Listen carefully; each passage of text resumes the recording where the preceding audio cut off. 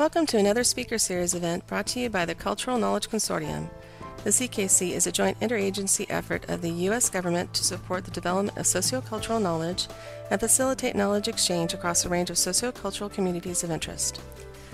Contact information, the CKC blog, discussion forums, and other resources are available on the CKC web portal at ckc.army.mil. You will also find a link to recordings of all Speaker Series presentations on the CKC YouTube channel. You may submit questions using the chat, question and answer pod in the lower portion of your screen at any time. We'll respond to as many as time allows. Content of this presentation should not be construed as advocacy, nor representing the views of the CKC or the U.S. government. This presentation is unclassified and intended for public release. Enjoy this presentation.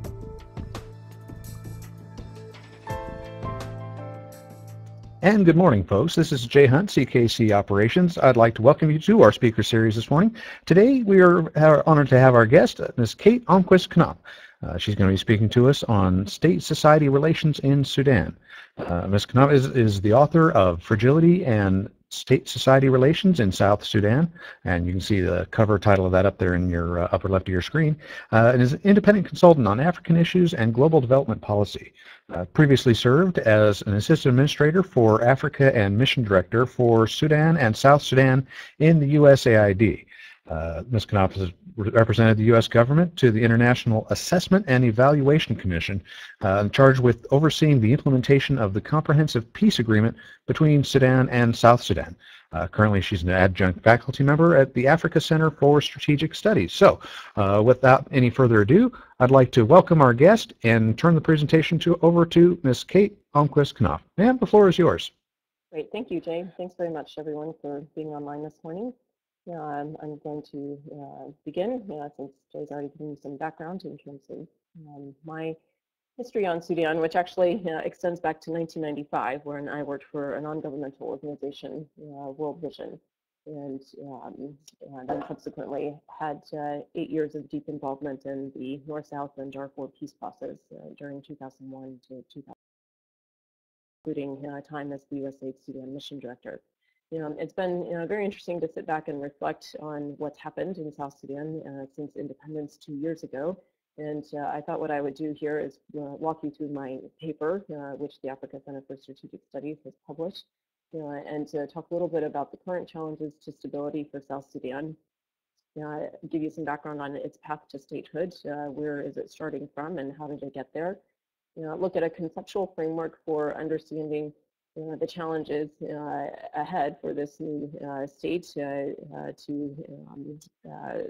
foil the critics and the skeptics and those who see it as nothing but a failed state. What are the learnings that we have from other experiences around the world about how violence ends and how states can come out of conflict and be successful in building a stable democratic framework for their people to live in. And so in that regard, then we'll look at what some specific priorities for South Sudan are going forward. Okay, so the current challenges to stability in South Sudan, I contend, emanate from very weak state-society relations. These include ethnic tensions and outright violence between ethnic and identity groups. Most particularly, the one that's been in the news all summer long has been in Jonglei State, but that is not the only inter-ethnic conflict taking place in South Sudan right now. It's just the most visible and prominent one at the moment. Another set of challenges to South Sudan's stability comes from predatory actions or self-inflicted wounds by the state. And what I mean by this is a whole range of security actions, from the disarmament campaigns by the army, known as the SPLA, against communities trying to deal with and address the ethnic violence that's ongoing. This has morphed into full-on counterinsurgency campaigns, such as that's taking place in Jonglei State. It's also a set of actions by the state on civil and political rights for citizens of South Sudan. And this includes some very disturbing harassment of journalists and outright attacks and even assassinations of some very prominent journalists over the past year or so, as well as human rights advocates and other civil society organizations. As well, everyone is probably aware that South Sudan has a very high reputation for high levels of corruption, and this is indeed an ongoing challenge in terms of how the government is behaving and carrying out its functions as a new state. And then thirdly, we have increasingly centralized power in the executive, and we saw this manifest over the summer, specifically in an internal leadership fight within the ruling party, the SPLM, and that led to the dismissal of the vice president and a wholesale dismissal of the cabinet and a reshuffle there. There are some other worrying trends in terms of the president dismissing several of the state governors and actions that are perhaps seen as pulling power in rather than diffusing it out and sharing it across the state. So these are all very worrying trends. Here, the chart that you see there is from the Failed States Index for 2013. This is the first year that South Sudan can fully be ranked in terms of the collecting of data and indicators.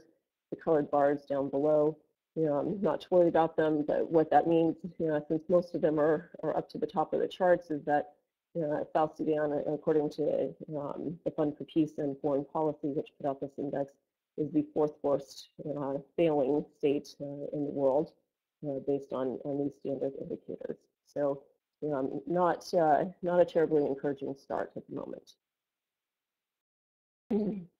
Okay, so South Sudanese are also not very happy with the direction that their country is heading. The graph, the chart on the left side of the slide here reflects an opinion poll that the International Republican Institute did earlier this year. And the red bars, I'm sorry the key didn't show up there, means the dissatisfied or not happy with the direction of the country, and the blue bars meaning happy or satisfied. So you can see from September 2011, just after independence in July of 2011, till now, the red bar is growing and reflecting that more people in the country are dissatisfied with the direction of the country than are satisfied. However, the same opinion poll found that more people report their quality of life has improved since independence. And so we do have some mixed responses here. What are the reasons that South Sudanese feel their country is headed in the wrong direction? Well, the most significant one is the level of crime and security that still persists across the country. And then the next most important factors have to do with socioeconomic livelihoods and the ability to provide food and sustenance for families and individuals across South Sudan, which remains a great challenge for this very poor country. I think it's important that we step back and look at where South Sudan was at independence in order to understand the context for the current challenges to stability in South Sudan and why state-society relations are where they're at this very low point. So South Sudan became independent on July 9th of 2011. This was the result of the Comprehensive Peace Agreement, which was signed in January of 2005, and then led to a 6.5-year period of interim period of joint government of national unity rule with Khartoum, and a referendum in January of 2011, in which the people of South Sudan voted overwhelmingly to secede from the country. So at this point in time, South Sudan became an independent state, the newest one in the world, with extremely limited physical and human capacity, having been through 38 years of civil war. Sudan as a country became independent from Britain and Egypt colonial rule in 1956, and even from before that time, 1955 to 1972, South Sudan, Southern Sudan was at war with the North in a civil war. There was a break between 72 and 83, and then the second civil war went from 1983 to 2005. So there was very little to work with in terms of both the physical infrastructure across this country and education, and as you can imagine, human capacity also was quite decimated. This, not surprisingly, also means that governance capacity was extremely limited at independence. There was very little to draw on in terms of colonial administration going back to the 50s and earlier, and then throughout the war, both wars, very little civil administration took place across southern Sudan. As well, social capital amongst groups, ethnic groups, and other identity groups in South Sudan was extremely low, given all of the challenges of war and the internal South-South fighting that took place alongside the North-South fighting of the Civil War. And then finally, at independence, we still had a number of very significant outstanding issues with Sudan, unresolved issues from the Comprehensive Peace Agreement, or the CPA, and many of these still remain today, and we can talk about them a little bit later in the presentation. So here we are, South Sudan. I use this map to show how what the country looked like before separation, and then you can see that South Sudan from the January 1, 1956 line of demarcation, the part that is now separate. So it's about a third of the country from before separation. There are approximately 11.4 million people in South Sudan today. And we can see from the statistics on the slide here that, as I said, the human capacity and level of physical development is really quite low. For comparison with the United States, South Sudan is about the same size geographically as Texas. It only has one paved highway extending from the capital Juba down to the border of Uganda. That's about 120 miles long. South Sudan, when it seceded, it took with it, 75% of the country's,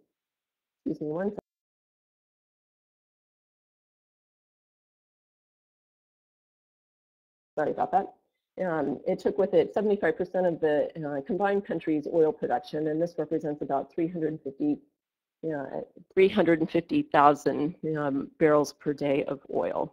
And this has been the subject of much contention since separation due to the fact that the oil pipeline for export runs, let me see if I can use my pointer here. It runs from the oil fields in these areas along the border and then up to Port Sudan to export. So the South needs the North to export its oil, and vice versa. The North needs the revenues from the oil pipelines there. This map now, I know is very busy and hard to read. It's not important, the words on the map. It's, as you can tell, a distribution of ethnic groups across South Sudan and represents sort of a visual impression. Each different color each color represents a different, there we go, it's a little bit larger, thank you, Jay. Represents a different ethnic group, and it just gives you a sense of how complex the social relations and intercommunal relations are in southern Sudan, and how many different community groups and ethnic groups there are to work with there. So in all, South Sudan is coming into its moment of statehood with really considerable challenges and a deep legacy of destruction, both physical and sociological, and in terms of human capacity from all its years of war. However, my contention is that South Sudan is not doomed to be a failed state. That in fact, when we understand where it's coming from, and when we look at the literature on how violence ends and what state building entails, there are reasons for some hope and I think a constructive way forward. So the empirical research on state formation and ending violent conflict, I think, is most usefully summarized or synthesized in the 2011 World Development Report put out by the World Bank. This one was on conflict, security, and development. And this illustration that you see here represents their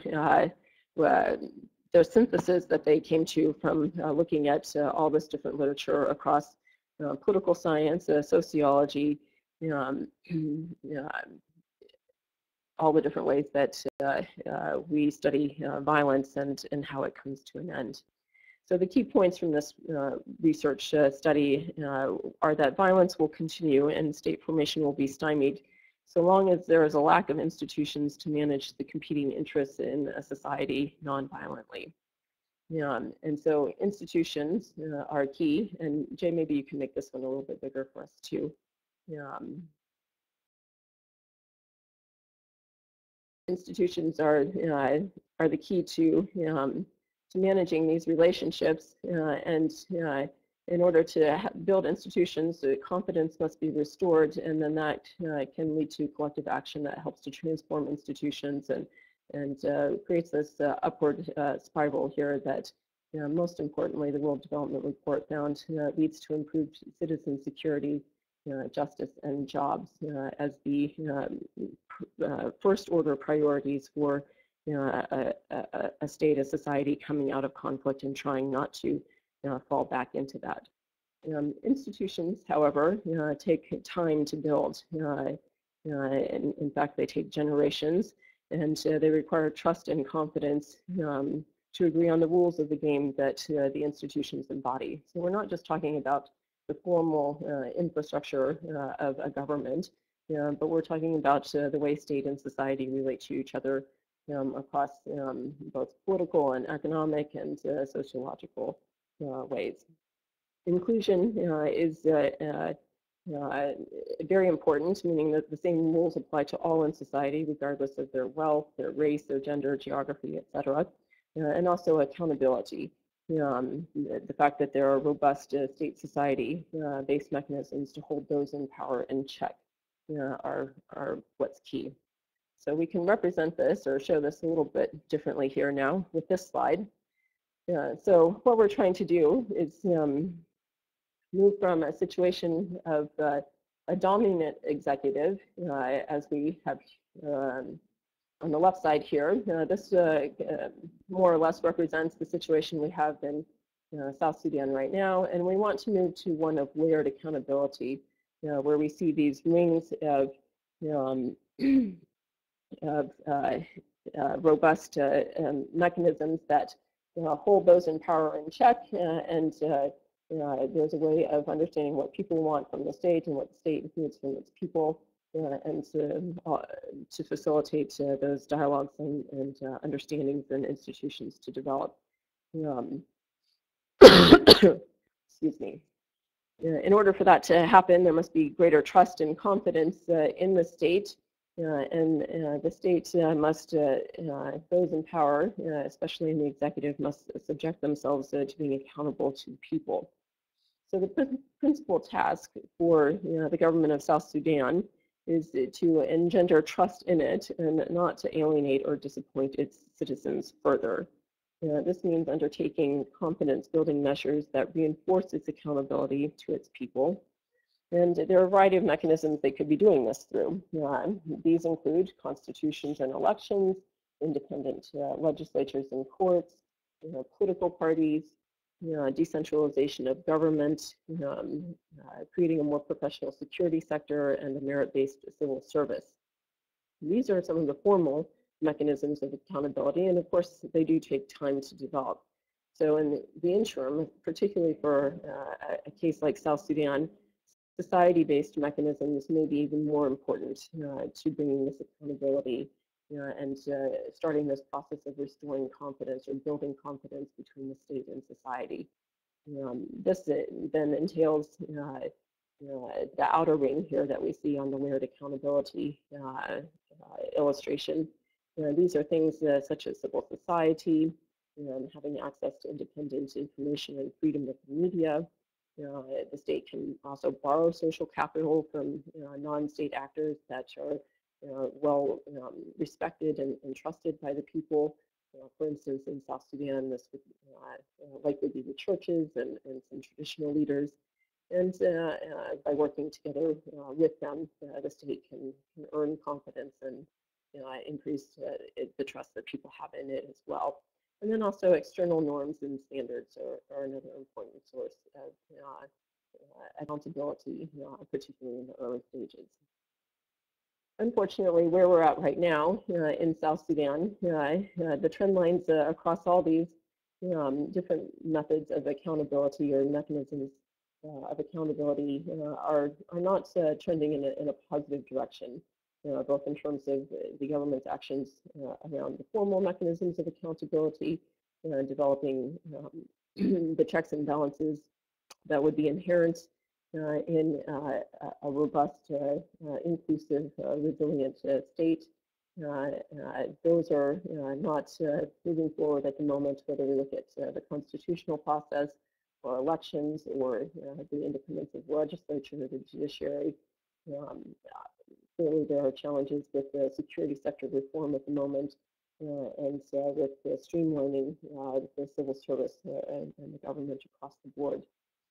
As well, on the social accountability side, as I said earlier, there are already worrisome trends in terms of harassment by the government, of civil society, of the media, of human rights organizations, and allowing space for for these mechanisms to develop and to be independent sources of information and dialogue and discussion on what's happening in the state. In terms of working with the churches, the government of South Sudan actually does seek to work with key church leaders, and we can see this in a number of reconciliation processes that have started to take place across South Sudan. And so that's one positive area that more could be built upon. But overall, how can we reverse the negative trends that are underway right now so that South Sudan does not indeed fulfill the prophecy of being a failed state? Instead, how does it become a more inclusive and representative and democratic and stable country? Well, there are three ways, principally, to reverse this trend. And drawing on the literature of how violence ends and how resilient states come into being, these are the key points that come through for South Sudan. The first is to build more inclusive coalitions, meaning partnerships to support governance reforms. This means even greater engagement with societal actors, such as the churches and traditional leaders and civil society organizations, to reach out to local communities that could help to establish security, that can help to conduct political processes.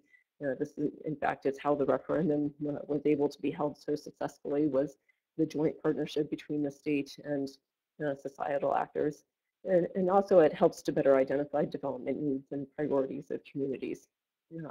Most importantly, building more inclusive coalitions to support reform means that communities such as the Morale population in Jonglei State cannot feel targeted by the state.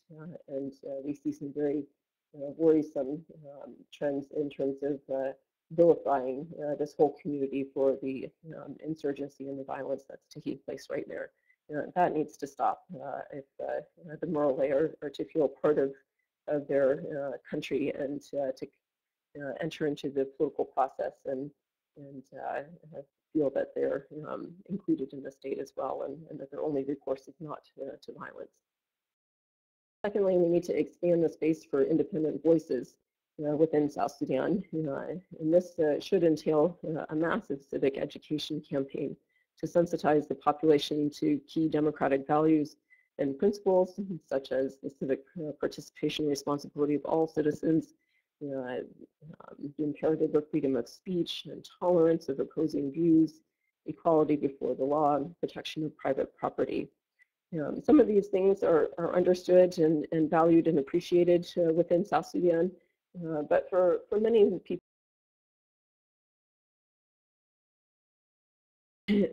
for and their knowledge of of a constitutional government, of what their role is in this relationship with the state is very, very limited, and what they would like to see from their state is also something that needs much more dialogue and discussion nationally and within communities down to the lowest level. The government should facilitate this and encourage it, and instead what we see are signs of trying to control the discussion and to limit the conversation about how the state and society should relate to each other. So it's important that the government not try to monopolize state-society relations through harassment of independent sources of information, that instead they allow the media to do their job, and that overall there is a focus on building a national identity that moves beyond the common struggle for self-determination that brought them to July of 2011. Thirdly, the state needs to demonstrate its responsiveness to citizen priorities, and I think there are three important opportunities to do this going forward in the next year or two, looking towards 2015. These present strategic opportunities for the government to generate confidence in the state and to advance the building of inclusive and accountable institutions. So these three processes are the National Constitutional Review process, the National Reconciliation process, and elections which should take place in 2015, although there is some uncertainty about that at the moment. The National Constitutional Review process is mandated to draft a new permanent constitution for South Sudan. They entered into statehood with a transitional constitution built off of an interim constitution that was put into place once the government of Southern Sudan was stood up under the Comprehensive Peace Agreement. It's now time for all the people of South Sudan to participate again in this national dialogue about what they want from their governments, how they would like it to be structured, how state and federal government and local government will relate. All the key foundational requirements here must be broadly discussed and owned by the people, citizens of South Sudan. This constitutional review process is behind schedule, and so far primarily an elite-driven exercise from Juba, which is the capital of South Sudan. But there's still time for the government to turn this around, to make it a much more inclusive process and to use it as a vehicle for having this dialogue and discussion. As well, there's a process that's just getting underway for national reconciliation. As I mentioned briefly earlier, there was an intense level of South-South fighting within ethnic groups during the Civil War. And in fact, some accounts suggest that more violence and destruction came from the South-South fighting than from direct North-South fighting. And so there's a lot of need for reconciliation in order to restore social cohesion and improve relations across South Sudan, not just with the state. And as well, of course, many of the key figures from the Civil War, leaders of the different factions of rebel movements are now prominent figures in the government, and so this further complicates the reconciliation challenge and also points to its imperative for the state to move forward. And then finally, elections. The president, federal and national level elections and state level elections, as well as local elections, should take place in 2015. The president, Al-Bakir, is currently serving a 5-year term from elections in 2010, so before independence took place. However, there are some significant challenges to elections taking place on schedule in 2015, having to do with both political struggles within the ruling SPLM party, as well as logistical and administrative challenges of administering the elections. But again, this could be an opportunity for bringing the country together rather than being a zero-sum process that leads to more conflict and instability. Getting this right will be very important for South Sudan. And then finally, I have an addendum point here on extending roads and radio across the country, because none of these three priorities can take place. And in fact, no extension of government services or provision of security can really happen so long as the country remains as cut off and disconnected as it is, both physically and from a communications perspective. And Jay, if you can pop this map up for us, because it's even more challenging to read. I realize, but what this represents is a map that the humanitarian community uses in South Sudan to track road access, land access to different communities across the country. And you can see from one, how few lines there are across, again, this is a territory about the size of Texas. How few brown lines there are represents how few roads, and these primarily mean dirt roads that get flooded out during the rainy season every year. And then the red lines here are showing us, in fact, just how many of those key arteries are impassable at the moment, and therefore populations are wholly out of reach from government, from security, from the international humanitarian community, requiring very expensive air mobility, when and where there's possibility even of landing helicopters or small aircraft to get there. So the point of this is just to illustrate how far South Sudan still has to go, even in being able to connect to each other, people to each other, and to connect the state to the people through any of these processes that I've just discussed, or any other development or humanitarian or state building initiative that is required going forward. So in sum, I guess would conclude by saying that there's no end to violence in South Sudan without building a stronger and more inclusive and more cohesive relationship between state and society. It is the foundation on which any stable state must be built and can't be an afterthought. If this relationship isn't put right from the beginning, then we will continue to see an increasingly predatory, exclusionary, and exclusive government dominated by a very strong executive with very little accountability to its citizens. And this will be fuel for the people of South Sudan to continue to settle their differences and resolve issues through the means that they understand, which at the moment is often results in violence. It is important, however, for us as outside partners, whether in the United States or the international community, to recognize that state building does take time, and institutions develop over generations, and that they can't be imported from the outside. So even though we see many, many problems and many worrisome trends going on in South Sudan right now, it's for the people of South Sudan to problem solve and to decide how they want to address them. We as the outsiders can offer suggestions, we can share experiences from what's happened in other parts of the world, we can make the technical assistance available when it's requested and desired, but we can't just give them our institutions that work for us in our context. And so a little bit of patience and some recognition of this iterative process that needs to take place is important.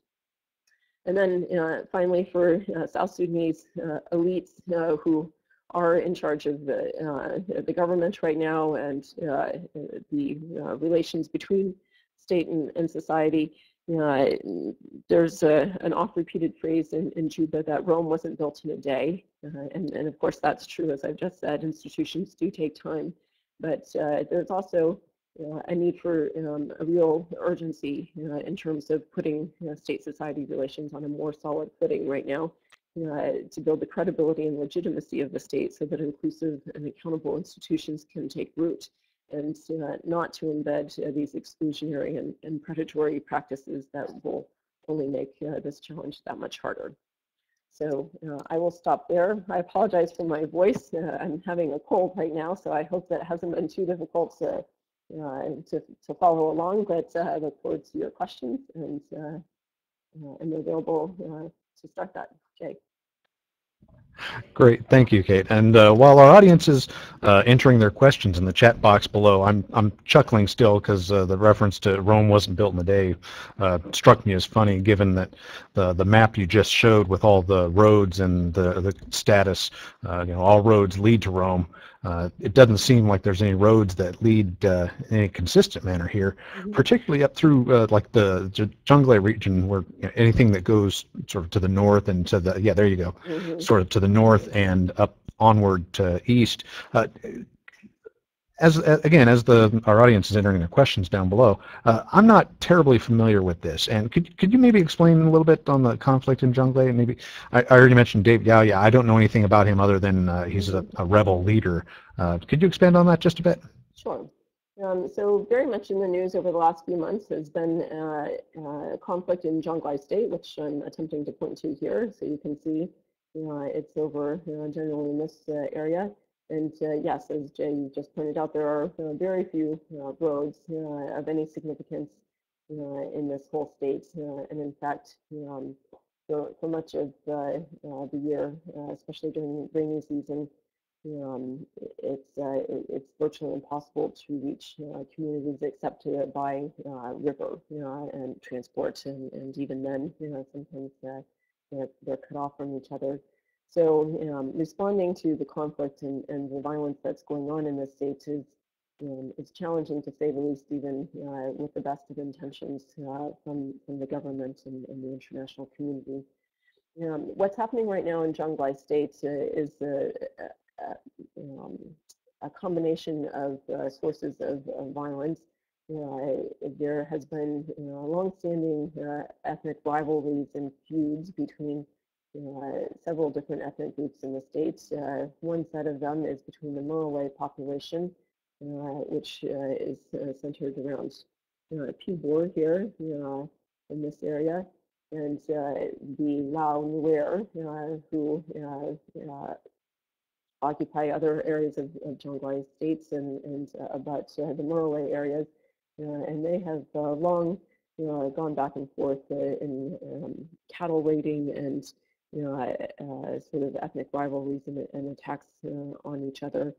These did seem to escalate from about 2009 onward, and particularly into 2011, with some very significant inter-ethnic conflict. At the same time as that, this rebel leader, David Yao, began an insurgency following his loss in the 2010 elections for a seat in the Jonglei State Assembly. And he decided to take up his grievances over how that election process was handled, by entering into an insurgency with another rebel leader that has now been fueled to some extent with armed supplies from Khartoum. And so we have this terrible situation with David Yao, who comes from the Murle population, coinciding with sort of the Lao Nuer and Murle youth in particular, warring back and forth with each other, and it's become a very sort of confused situation. It's been compounded by attempts by the army, the SPLA, to disarm the communities at different points in time. Unfortunately, that hasn't always been handled as best as possible, and so some communities have been disarmed while other communities were not, leaving them vulnerable to attacks and worsening confidence in the state and in the Army's actions in terms of what they were trying to achieve there. And then two, earlier this year, the SPLA mounted a pretty aggressive counterinsurgency campaign against David Yao and has been full-on attacking his forces, which are often hard to distinguish between the Morowe youth. And as a result, over the summer, we saw virtually the entire Morowe population disappear into the swamps and sort of the hinterland of their territory in Jonglei State.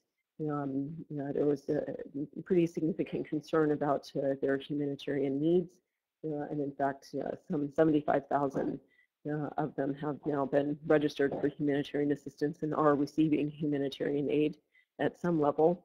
And there was also significant concerns of reports of allegations of human rights abuses coming from the SPLA and their actions in mounting this counterinsurgency campaign. So that kind of went into a hiatus late summer, mid to late summer, due to the rains, making it more difficult for any of this fighting to continue. But just in the last week or two, we've seen some fresh attacks reportedly by David Yao and militia aligned to him, which gives not a lot of hope for some of the peace processes, reconciliation talks that were underway to try and reach out to David Yao and to facilitate a dialogue between the Morowe and Yao and the government of South Sudan. So right now we're still stuck in a cycle of violence due to insurgency, as well as to interethnic rivalry, which unfortunately has no other way of being resolved at the moment due to the lack of any sort of judicial systems or processes at the community level that can handle grievances instead of channeling them through these the more habitual responses of violent conflict. It's a very complex situation, and our first question from Dr. Claire Metellitz, our own Dr. Metellitz, she mentions that you suggest that the building trust and accountability piece should be facilitated by foreign actors, international NGOs, governments, or do you see that the Southern Sudanese taking care of this on their own? And if in either situation, where do you see the funding for this kind of trust building process coming from? Well, I would start by saying that building trust and accountability is fundamentally, the action is fundamentally on the South Sudanese themselves and on both state actors as well as reformers within the society who are agitating for more national dialogue, for more discussion over what's happening in society. If you go online, you can see there is a pretty vibrant debate online, but within South Sudan, the space for journalists to report anything negative about the government or the army's actions is very, very, very thin.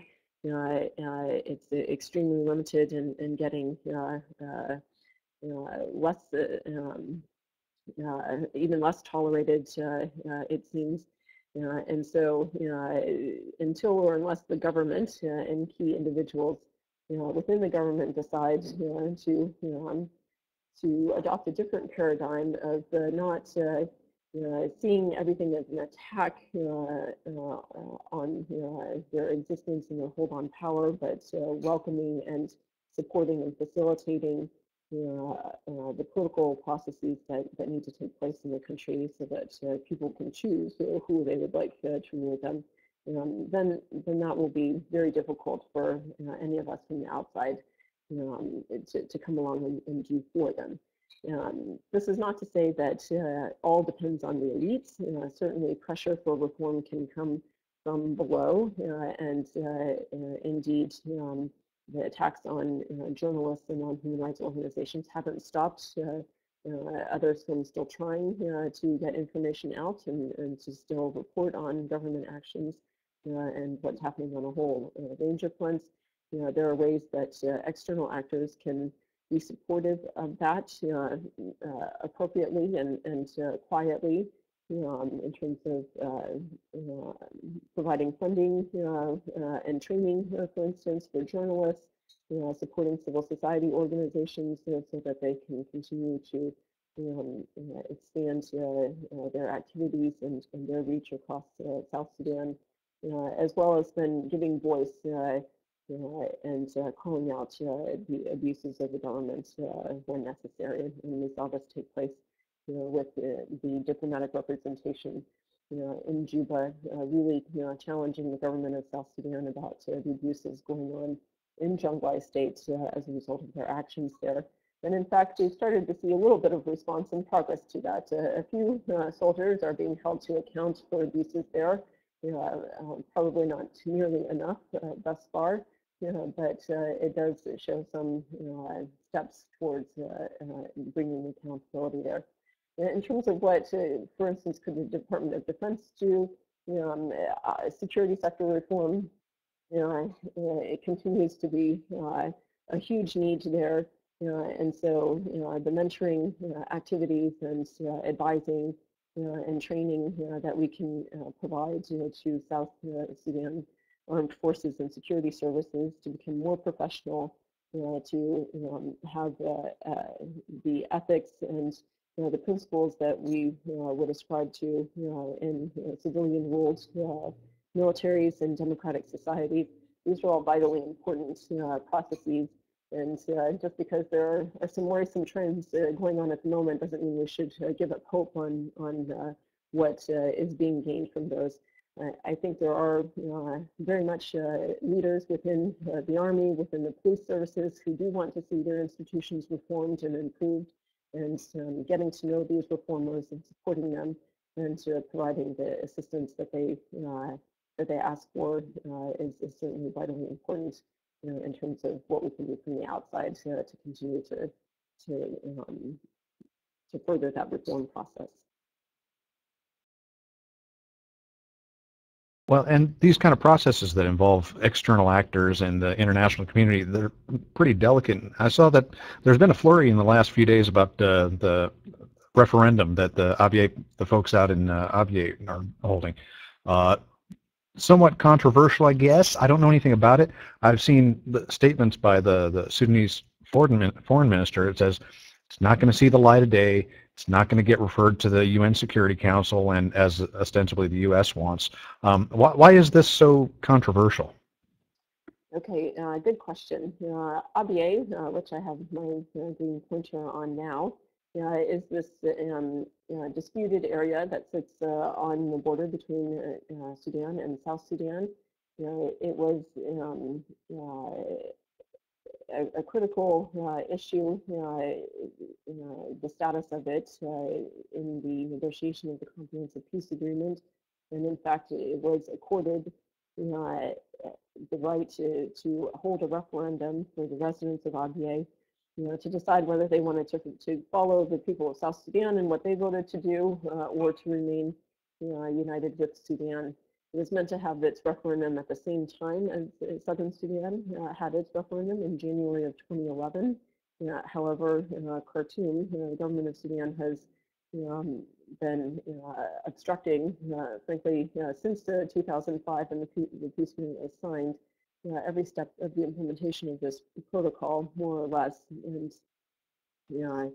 the sensitivities around it are difficult, I think, to understand in some ways from the outside, since it's a very symbolic region for the Nok Dinka people of Abyei, who are related to the Dinka communities in South Sudan, and very much see themselves as Southern Sudanese, and one with their compatriots who are now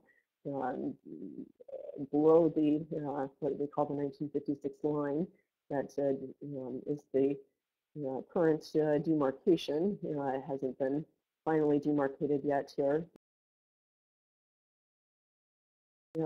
These people feel that they should be part of Southern Sudan. Essentially, this is a territory that was put under Northern administration back in 1905 by under British colonial rule.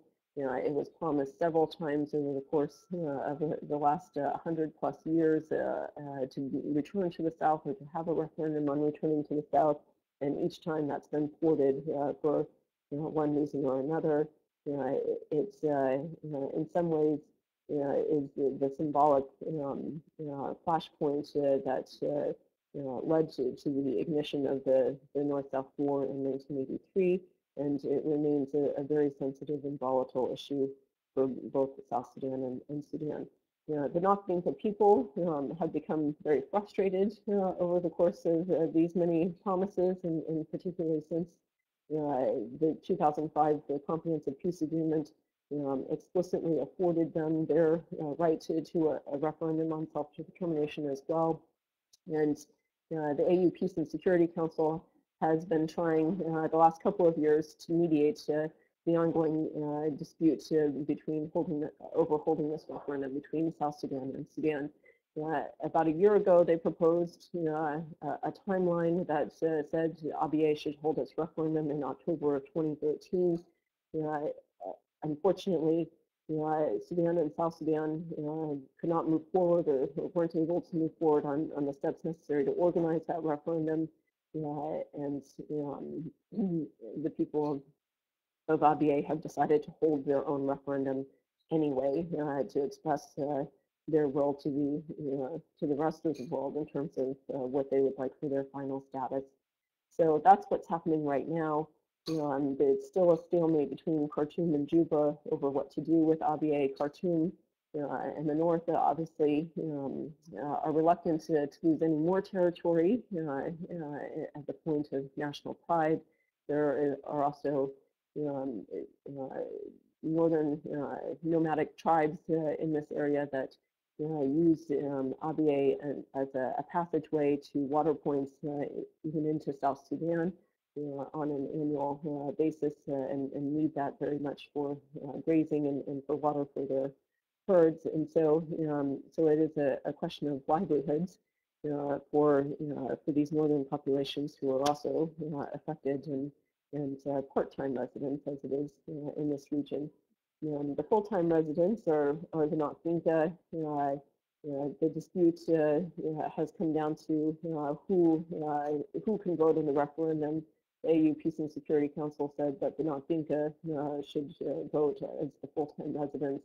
And this is where Khartoum gets stalled and displeased with moving forward because they see the Syria population being left out of that equation there. So this is where we're at right now. It's a pretty significant stalemate. It's a very volatile situation. ABA town has been attacked and razed several times, even since the signing of the Comprehensive Peace Agreement. And it's likely, it's possible that this referendum could influence the tensions between the communities there and be the excuse or the trigger for another round of outright fighting there. There is a misperception that the issue in ABA is over oil, and in fact, where once upon a time, earlier in the process, the territory was defined to include some of the more significant oil fields between Sudan and South Sudan. This is not the case any longer. A permanent court of arbitration in 2009 ruled on the boundaries of the territory of ABA, which has more or less been accepted by both sides, and it excluded all but one very pretty insignificant oil field within the boundaries of ABA. So it's really an issue of self-determination for the communities of ABA. It's an issue for ensuring both the communities can have the access to resources that they need for their own livelihoods and for their sustenance for their families. And then it's a point of some national pride for both South Sudan and Sudan, what happens with the final status here. So we're at a very unfortunate stalemate in the process. So with the oil situation, that seems to have gotten up to a point of stability.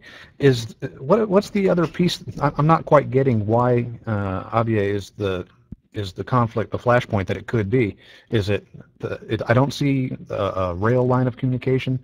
The roads are a bit dodgy. I don't see water resources. So aside from the oil, is it really a symbolic or based on the historical crossroads issue? What am I missing here? Well, in fact, it is the access way to water. So there are some rivers here that run south of the Abyei area, and this area is very important for grazing for herds coming from the north here down across line. And so, so that's a very specific economic factor for communities north of Abyei, for instance. But more importantly, I think for people in South Sudan and for the Nongtinka, it is a question of self-determination and of being part of the state and the country and the government that they think best represents them and their interests. Having been attacked and assaulted for over the course of many years, they have even no confidence and no trust in the government in Khartoum, and see essentially that government as their oppressors and attackers. And goes this goes back way into colonial administration in terms of the legacy of grievances and the desire to be part of Southern Sudan. And again, for a number of reasons over the course of these many years, that's always been thwarted. So it is a deeply symbolic and important issue, even though for us as outsiders, it's not a very large territory. It doesn't seem that significant in terms of resources and obvious assets, but for the people who live there and claim it as their home, it's the most important question they have. Indeed. Okay, well, thank you. I just appreciate the clearing of that. In the short time that we have remaining, I wanted to make sure we kind of address some of the larger political issue. It seemed like it was back in late July when the President Salva Kiir dismissed his vice president, I think his name was Makar, and the entire cabinet, and just sacked them. What is this leadership fight all about, and what kind of effect does that have on the instability up in the north? Yes, very important question for the three processes I identified going forward is what happens with the leadership in South Sudan. As I mentioned, President Kiir should either stand for re-election or step aside in 2015 and allow someone else to be elected as president of South Sudan, as well as then the National Assembly, state governors, the state assemblies, and even the county commissioners are intended to be elected by the people. The vice president up until July or so of this year was a man named Riek Machar, who led an opposing faction that broke away from the SPLM, the ruling party that signed the peace agreement with Khartoum and is seen to have delivered independence for the country. Riek Machar led a rival faction to this movement up until midway through the negotiation of the peace process, and then he rejoined with John Garang, the leader of the SPLM, who was killed quite tragically in a helicopter accident just after the interim government stood up in 2005. Upon his death, Salva Kiir, the current president of the country, who had been the vice president, he took over as the president of the government of Southern Sudan, and then was elected, as I said, in 2010, pre-independence. Salva has not indicated yet if he will run again or not, or I guess essentially he's saying he's not planning to step aside even though Riek Machar, the vice president, has signaled very explicitly his desire to run for president of South Sudan, as well as a couple of other senior officials and prominent personalities in South Sudan within the SPLM. So they're currently having a leadership challenge in terms of coming to agreement as a party on who their candidate for president will be, whether it's the incumbent Salva Kiir or one of these other leading figures that would like to contend. And in this context, Salva Kiir availed himself of his constitutional ability to dismiss the vice president. So he was within his rights to do that. And then he also used that time to apologize if there's background noise, to streamline his cabinet, shall we say. So he dismissed the entire cabinet and then reduced the number of ministerial posts and reappointed officials. Many of them, in fact, many of the previous cabinet members were not returned to power. So, so there's an ongoing challenge within the SPLM to resolve their slate for 2015, and so far, this is being handled in terms of SPLM party processes. We hope that these will continue to move forward and be handled peacefully for first and foremost, but as inclusively and transparently as possible, so that the party can put forward its slate and also allow space for other political parties in South Sudan to field their candidates and to have a transparent and fair election process going forward. There are many, many challenges to this, the political process and leadership discussions being one of them. There should have also been another census in South Sudan by now, so that the voter registration process and constituencies could be determined before the 2015 election timetable needs to kick off. Many concerns on the administration side of the elections, as well as the political side, requiring a lot of attention and focus. And to answer Claire's question from earlier, again, another space where external actors can be helpful and supportive of making these things possible. But ultimately, the political decisions are on the people in South Sudan, and particularly those in power at the moment. Indeed. And again, as we close up here, I always like to hit our speakers with a sort of a one big thought. For the next 6 months, what do you see as the one thing that we all should watch for in this conflict area? I think in the next 6 months, what will be critical will be, in fact, this process within the SPLM of resolving their leadership challenges and moving forward with a number of internal party processes that, again, should have taken place already to come up with a new constitution and different party documents and their internal rules and procedures that will be important to the elections going forward, and to them presenting a vision and a platform to citizens of South Sudan that they can decide if that represents them or not, and as well how they choose to encourage and allow broader discussion and alternative voices to come forward, whether in the form of other political parties or just commentary in the press, civil society dialogues and discussions, how they reach out across South Sudan in the context of the National Constitutional Review process. I think these are the most important processes to watch and to keep the eye on going forward.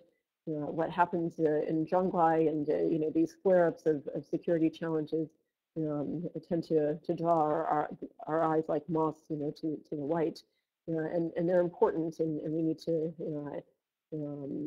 stay on top of them. But what's critical for the stability of the state in the long run is whether these political processes that are meant to to negotiate how the state and society relate to each other, how they move forward will have the most lasting impact on the stability of this country, and whether they move towards a resilient and stable state, or something that's is unfortunately much more challenged and exclusionary, and continues to not meet the needs of its citizens. So I would say these political processes are the most important.